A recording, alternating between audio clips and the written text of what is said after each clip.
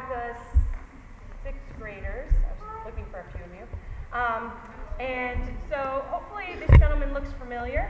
This is Kevin Skarupa from He's a weather dude. WMUR. Weather, yeah. So he's going to come and he's here, actually, and he's going to chat with us for a little bit about weather. We're going to try to get this rolling, but in the meantime, he's probably got some things he could talk to you about, so we're going to let him do that. So, thanks. Welcome. How you guys doing? Good. Good. I have a great job, but it is not for any of the first 5 or 6 reasons you probably imagine. We don't make millions and millions of dollars.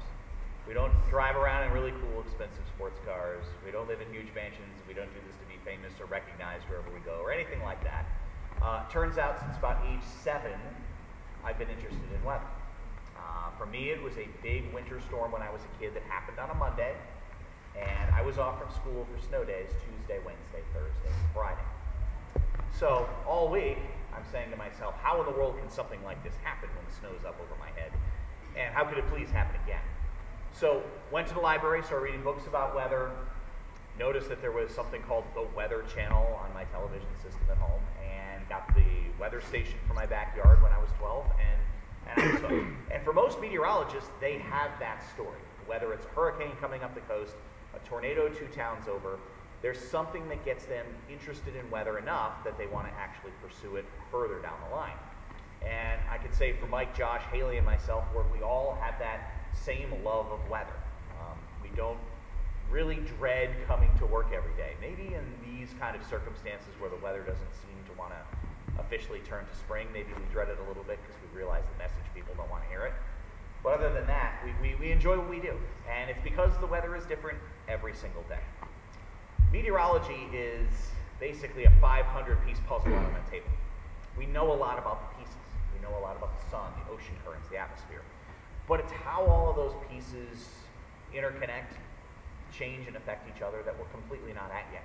We've been using computers for about 40 years to try to figure a lot of these things out, and we've made some really good headway. When I started on television over 20 years ago, our extended forecast was 3 days long. It's now 7. Internet can get you 10 to 15-day forecasts. And when I would tell people that snow was going to start in the afternoon, that was a perfectly good forecast. Now, people want to know what hour it's going to start, which in itself is a little crazy. But that's kind of where our science has come along. And if you think about it, it is one of those scenarios that we try to predict a snowstorm 3 or 4 days before it's even a thing out over the ocean coming at us. That's kind of where we are. And so there's only a certain point we're going to be able to get to. And the computers are really good. There's 9 different sets of maps these days. They come in from all over the world. Japan, Brazil, Australia, Canada, Europe, the United States. And they're all run through human-made math equations. So they're not like the computers you guys use where, you know, they can make extreme calculations or they can memorize a zillion different things. They're only as good as the information that the humans put into them. And humans aren't perfect, so the computer maps aren't going to be perfect. And out of the 200 maps I look at every morning, there can be days where half of them are completely wrong.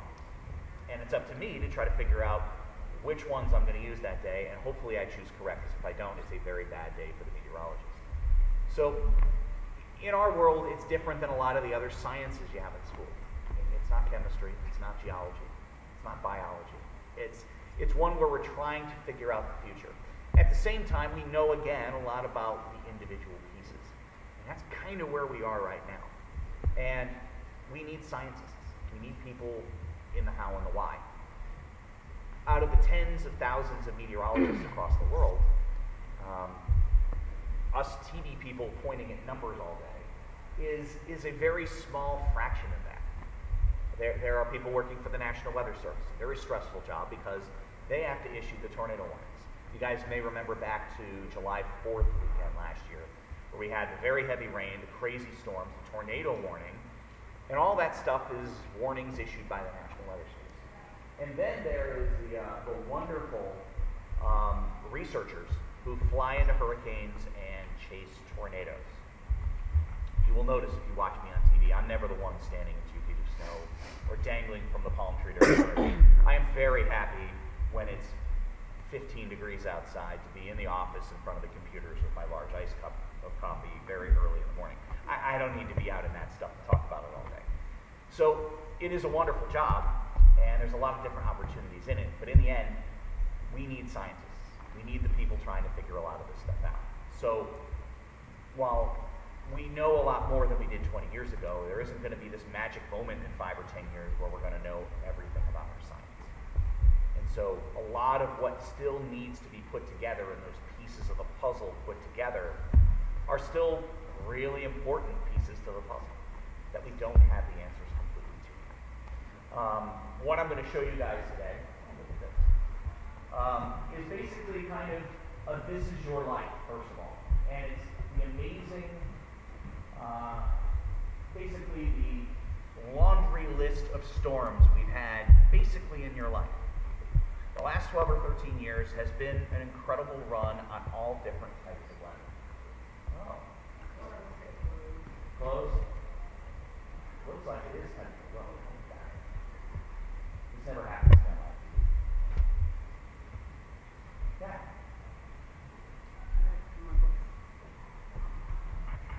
Maybe one more book. Okay. Okay. Maybe another Freud book. That would be symbolic. There you go.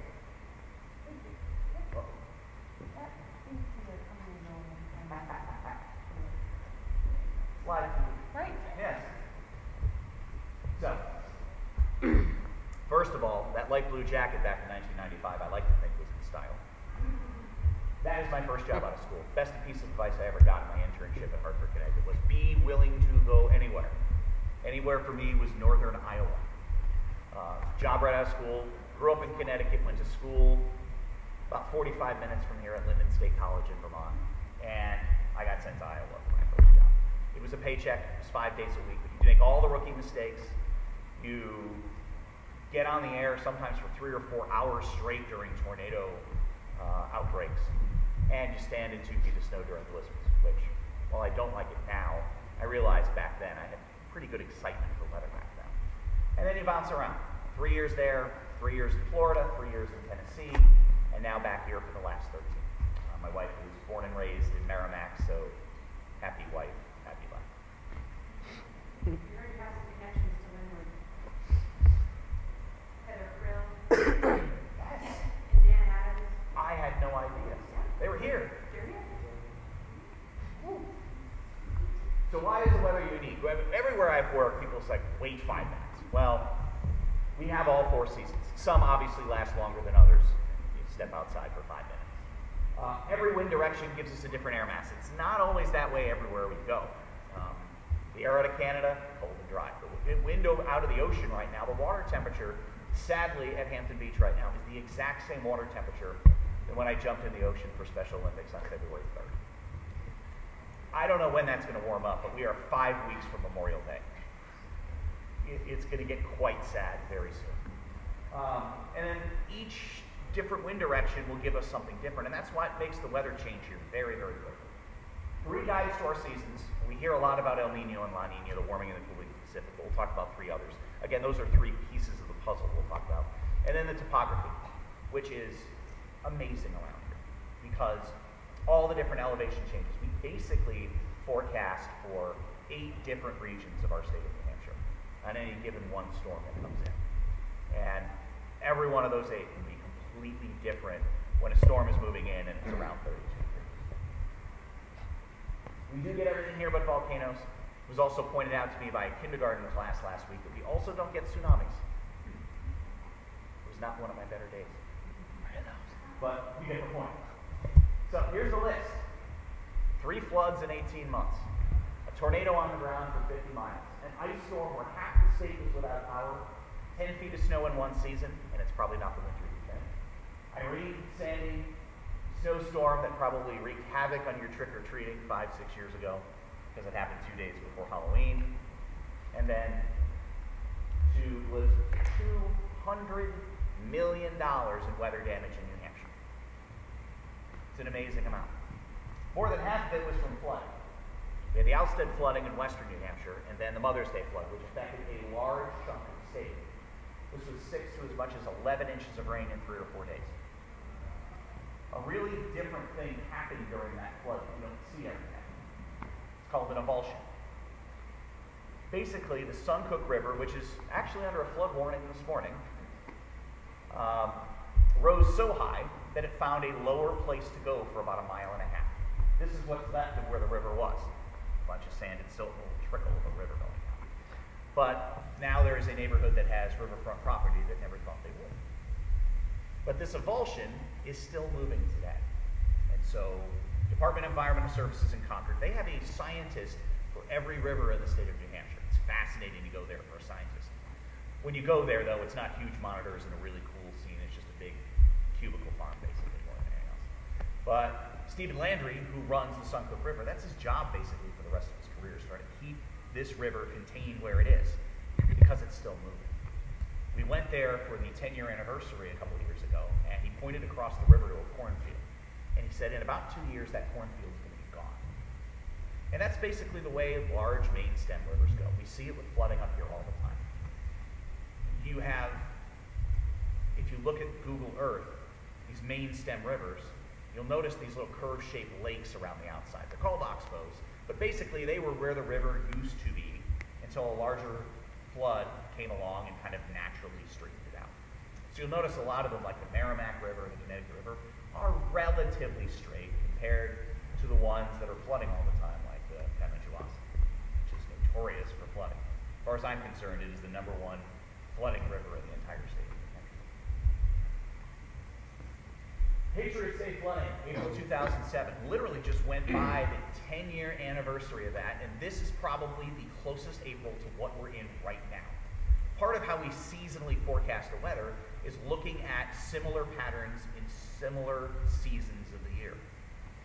So there's several Aprils that are exactly like this one. It may seem like this is the longest winter ever, but we've had them before. As a matter of fact, this flooding happened this past weekend back in 2007. 1983, 2007, 1998. All 3 Aprils then produced cooler than average temperatures for the summer. I know no one wants to hear that, so there's a reason I haven't said that on television. You have to know your audience. I don't have a tremendous bedside manner on TV, but I am not ready to kind of kick people while they're down right now. We'll let them figure all that out on their own as we get there. But this is kind of how things go. The colder the temperatures in November, usually the more snow we get that following winter. You can find these little connections along the way. They're not perfect, but they work pretty well a lot of the time. As far as that November thing, if we're colder than a couple of degrees colder than normal in November, we're always above average for snow, going back to 1962. It works really well. I did send that information, and this kind of gives you an idea of the difference between climate scientists and meteorologists. Climate scientists study past trends to try to figure out the future. They work on different time scales. They work in hundreds to, if not thousands of years backward. So we emailed, Josh Judge and I figured this out. We kept going back all the way to 1962 till we found an exception for this November into winter. And we emailed the state climatologist, pretty excited. The email we got back was kind of a verbal pat on the head. Like, that's cute. Tell me what else you find. So, there's that. But it works really, really well, and worked really well for this winter. We were colder than normal in November, and boom, here we are. So what was happening? This is annual precipitation, rain and melted snow for 6 consecutive years starting in 2005. It wasn't our imagination. It is not just a laundry list of media made-up storms with all fancy names to them. We were getting a lot of precipitation. Now the average annual precipitation for Concord, and these numbers go back to 1870, is about 37.5. So all 5 of these, all 6 of these years, 1st, 2nd, 3rd, 4th, 14th, and 24th all time. Pretty amazing numbers. Ice storm in 2008, half the state was without power.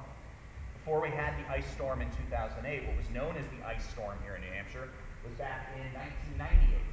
And with that one, we didn't have nearly the power outages. It was mostly elevations, and it was mostly a southern Canada and northern Vermont situation that picked up more of the outages on. But this, almost 800 power poles had to be replaced, and 13 of those little power stations known as transformers had to be completely revamped. We'll talk about why we've had a lot of outages coming up in a second. October nor'easter 2011. Here's what makes this storm that happened on a weekend so amazing. I am sitting there during the noon show on a Friday trying to predict snow. And my map has 6 to 12 inches of snow. Huge band across central and southern New Hampshire. Well, because I enjoy the weather history part, I was staring at this, which are the snowiest Octobers in Concord going back to 1870. And I'm predicting 6 to 12 inches of snow, thinking I must be crazy. We wound up with 22. So it was off any chart that we had ever had to that point, and probably makes this one probably the craziest of all the storms. Again, more outages. 2008 tornado, thankfully didn't affect here per se, but went basically up the eastern side of New Hampshire through 13 different towns, moving 45 miles an hour. One point, there's damage just off Route 16 in Ossipee that's over a mile wide. So they can happen here, they just don't happen very often. The cautionary tale, 11:30 in the morning to 1 in the afternoon on a Thursday in July, is if that track of that storm had been about 20 miles west, instead of hitting, Epsom, Barnstead, Wolfboro, this thing is hitting Nashua, Manchester, Concord, and the Lakes region in the middle of the day in July. It could have been infinitely a lot worse than what it was. Last time we had one on the ground that long, almost 200 years ago. The joke of the 1821 one that happened was it happened near Lebanon through Concord. It has basically carved out the river valley for I-89. It's not a funny joke, it's just a joke. But the takeaway here is that it injured hundreds of people. We didn't have a lot of people in New Hampshire in 1821. That one was apparently very visible. And there's apparently someone writing a book about that today, as we come up on the 200th anniversary.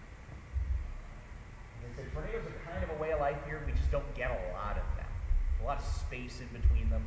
Some are good timing, bad timing. The one on May 5th in Berlin seems really early in the season, and it is. It snowed the day before. Caused $1 million in weather damage in 1929. It happened on a Sunday, though, when everything was closed. We were back in the 20s, things were closed on Sundays. They aren't really anymore. And then the bad timing was July 4th, 1898, Hampton Beach. It is, as you imagine. 10 feet of snow in one season. This happened back in 2007, 2008. What you need to happen are the 3 things that I'm going to talk to you about here in just a second that make the winter go on and on and on. You may remember just a couple of winters ago, we had a Thanksgiving storm, and we had that January through March, which was just insane. It was really cold and really snowy. Well, in December, we wound up with 3 inches of snow. Mother Nature kind of took the foot off the pedal for 4 weeks. And when you do that, you're not going to wind up with 10 feet of snow in one season. The most we'd ever had was 122. So this was the most we'd had in one winter in over 100 years. So, while I'm not a climate scientist, I can't talk really about climate change or anything like that. It's not something I study. You can take all the weather events that we've had in the last 120 years and put them on a timeline. What we do know, and it's pretty obvious, that we go through cycles. The sun has its cycles, the oceans have their cycles.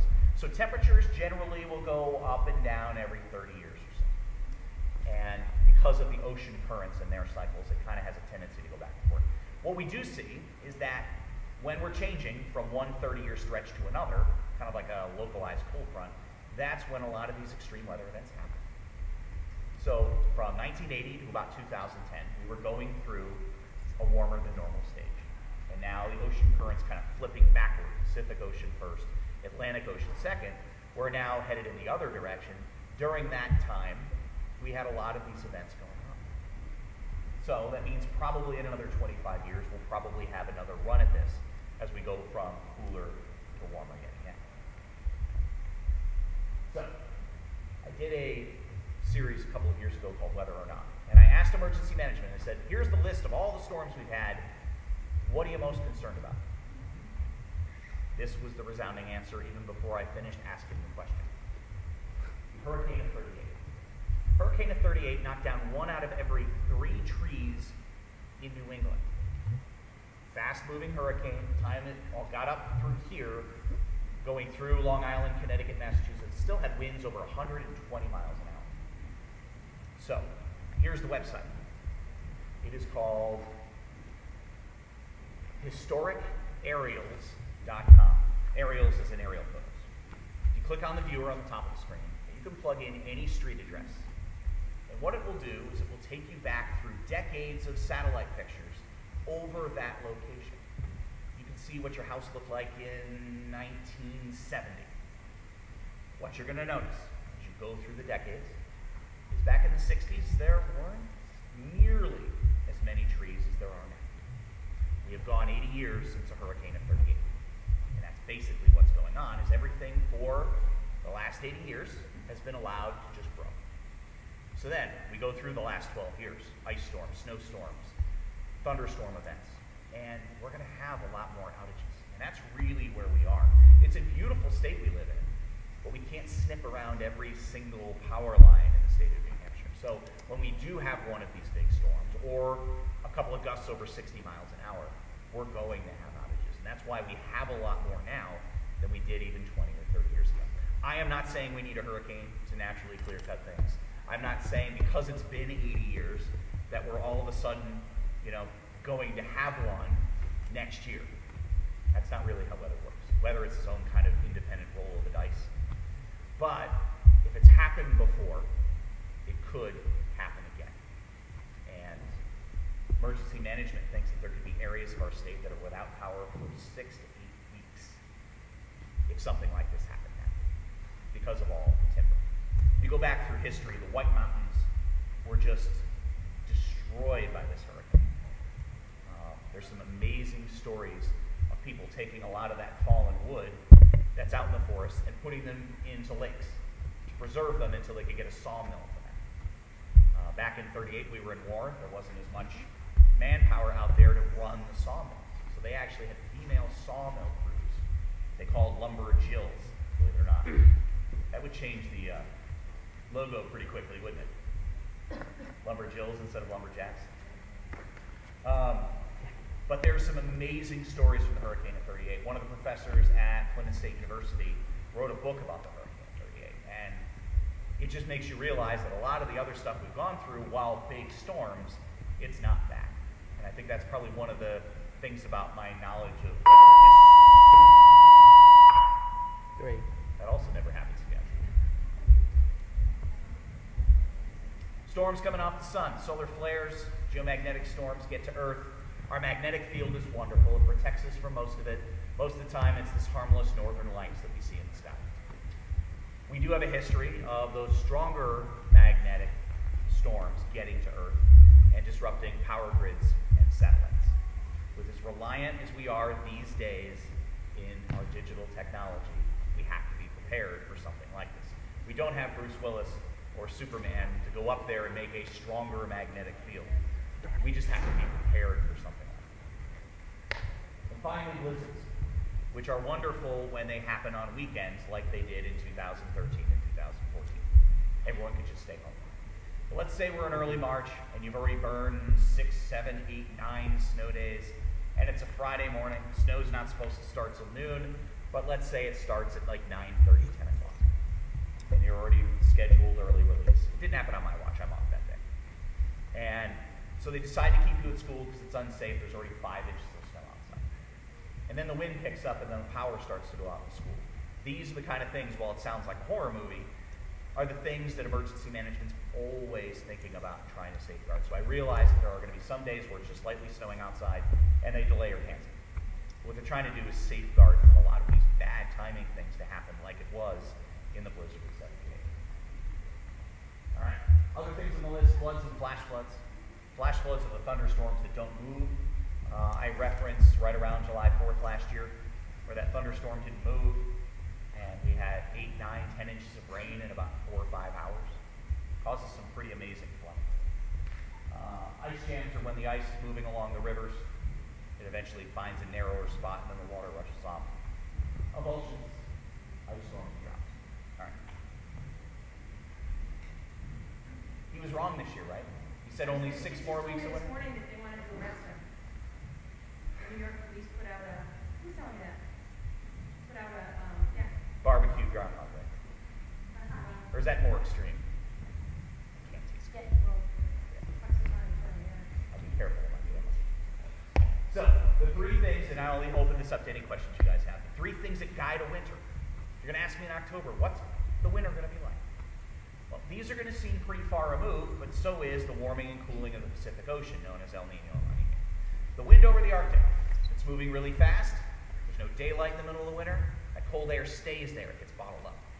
The wind is lighter. It can come down parts of the hemisphere. Oscillation means that it kind of goes back and forth. Usually the wind speeds will vary. Sometimes it'll be really fast in the winter. Sometimes it will slow down, but usually one more than the other. And it doesn't mean the cold air is coming here. It could be Europe. It could be Russia, it could be Greenland, it could be us. And if you remember early January, that's when it hit us. Second oscillation is over the northern Atlantic Ocean, basically Greenland.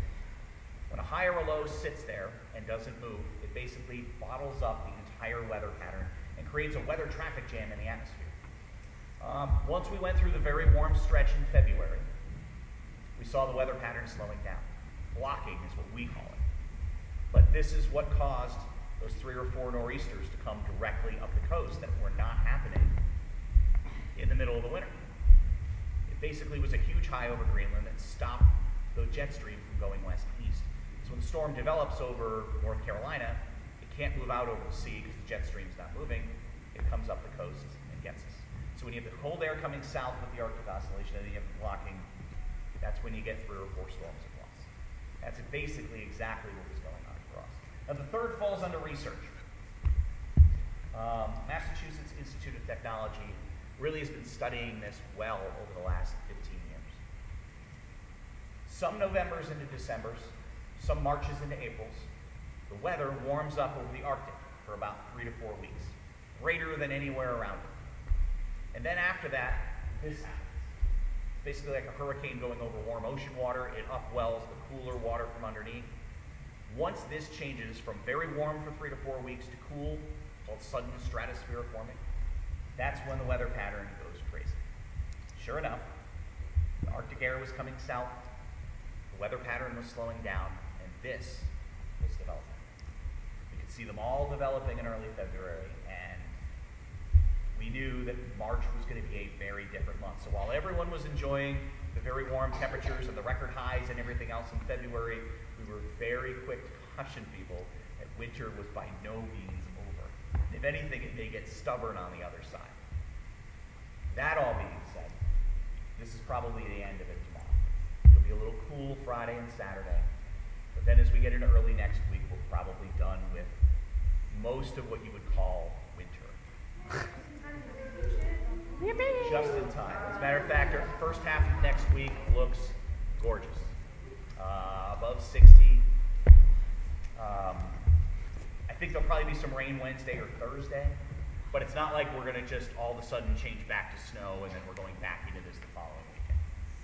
I think we are pretty much done. On that good news, any questions about anything weather, anything television? I hate to think I went over my entire career in 25 minutes. Any questions? Yes? Have you ever had the ice storm experiment as one of the first experimental forms? Down the road in Thornton? No. Here in Woodstock, we have an experimental forest, and the researchers created an ice storm by spraying high-pressure fine mist on small lots the size of a basketball court. And so that research is happening in our community. Very cool. Yeah, very cool. And Plymouth State is doing a several million-dollar project where they are attempting to predict outages. And they're doing it with a power company out of Connecticut, which started down there for thunderstorms, but they want to add winter data to it. And so Plymouth State is part of doing that as well. And then there's a group over near Lebanon. If you just Google ice cores, Upper Valley, they study the glaciers. It's pretty amazing stuff, and they keep some of those glaciers and the information for future research. I can imagine it is very cold there all the time, including the middle of the winter. Yes? Did you always want to be a meteorologist? I didn't know if I wanted to do the TV thing. I am not, even though I've talked for 20 or 25 minutes, that is not, something I get up every morning wanting to talk to people. That's not my thing. You have to understand, when I'm doing my job, it's me and a camera in a studio, and usually two anchors not paying attention to anything I'm saying. So I'm just basically talking to myself most of the time. And I love the school visits.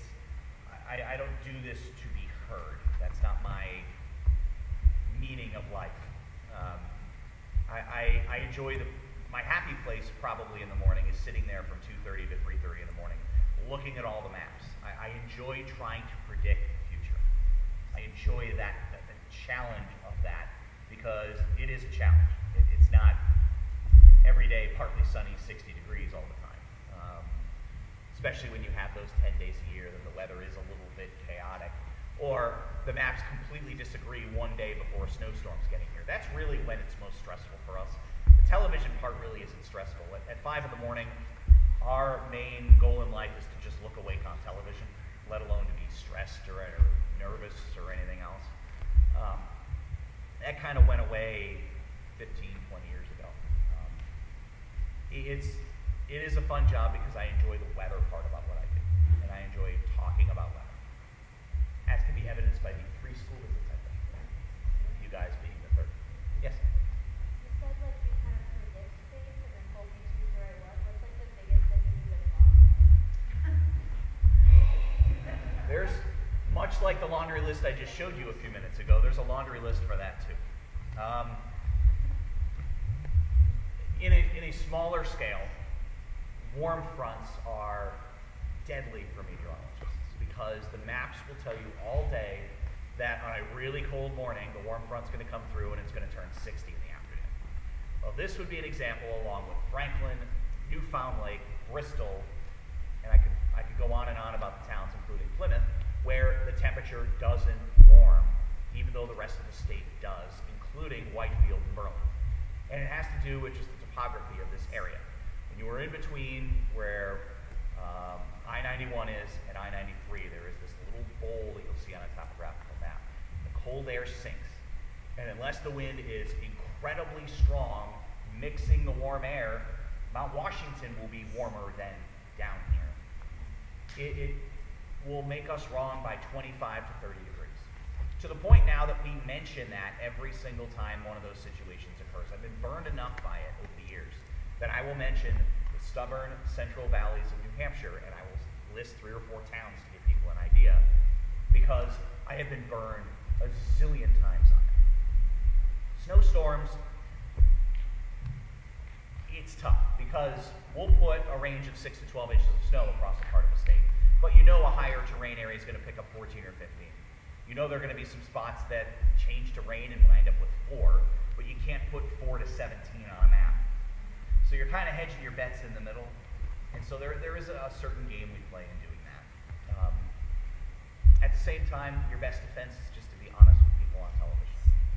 If you are not confident with how things are going to play out, you tell people that on television over and over and over again, and hopefully they catch the one, because most of the time people are going to look at their phone and see the graphic with the snowfall bands, or they're going to see an app and they're going to think that's just the forecast and that's it.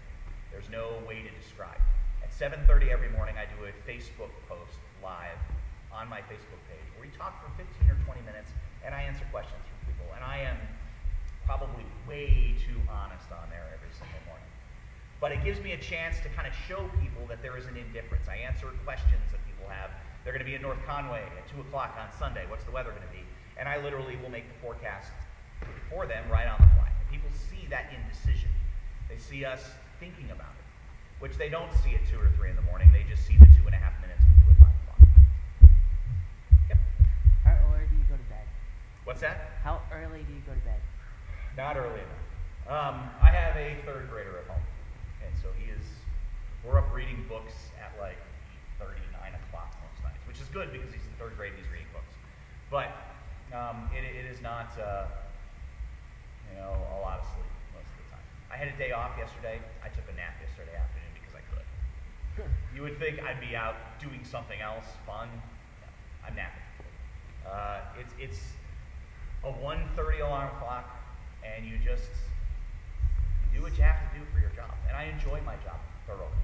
I really do. The hours are obviously the tough part, but at the same time, the other option is working from 2:30 in the afternoon to midnight, which is not good when you have a third grader because you hardly ever see them. So, you kind of weigh your options on that. Yep. You mentioned feedback that you get from viewers, audience. Oh, we call it feedback. Well, That's good. that's what we call it. That's very diplomatic. How do you receive negative feedback today? Do you get a lot of emails or? Emails, Facebook comments. And is it common like daily, regularly, how often? Not daily. Not daily. And they blame you. Yes. Bad Yes. weather? I know, it sounds funny, doesn't it? I like to think that in the 100 of school visits I do a year, for the last 10 or 12 years, that the kids that I even started talking to in, let's say, second grade 13 years ago, they're now in college. And so if all of these school kids eventually live in New Hampshire, by the time I'm ready to retire, first of all, some of them are going to be coming for my job. But second of all, they all kind of understand what's going on. But a lot of the adults, they see all the computers that we use today, and they just assume that because the computers make it much easier to predict, that we should be much better at forecasting. And what I usually tell people is yeah, I mean, we're doing 7-day forecasts now. We're talking about a winter storm 5 days before it's out there in the ocean coming at us. But there's only so much information we can give when it finally gets here, because then it's down to town by town. And that's when it gets really, really difficult. Yeah. One of probably my kryptonites is bedside manner with people. I'm honest. Probably to a fault sometimes. But that's just, maybe it's just so early in the morning I'm not enough coffee in yet. But that is probably, you know, one of the very few negatives to the job that I have. Do you guys like to be on television? No?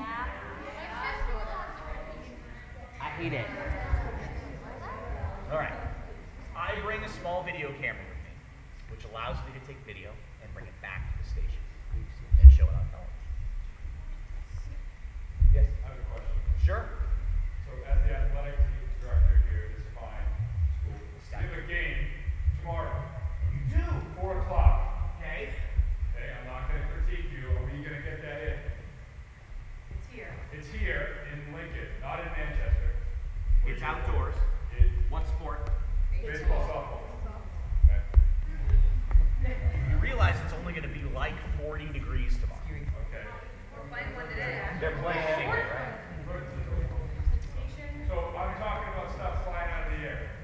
It's going to be lightly rain. Slightly rain? Lightly rain. Oh, darling.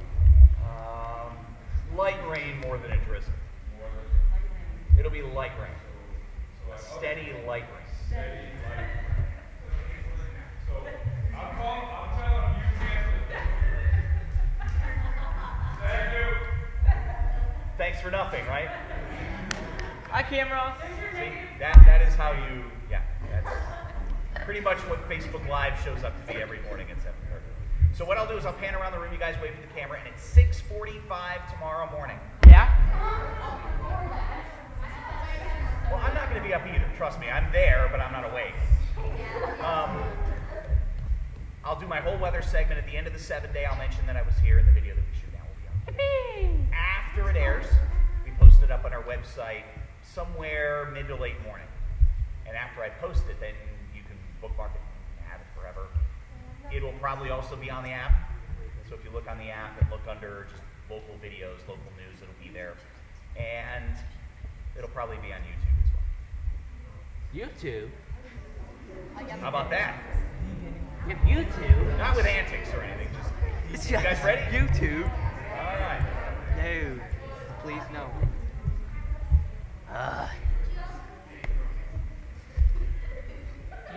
Hi.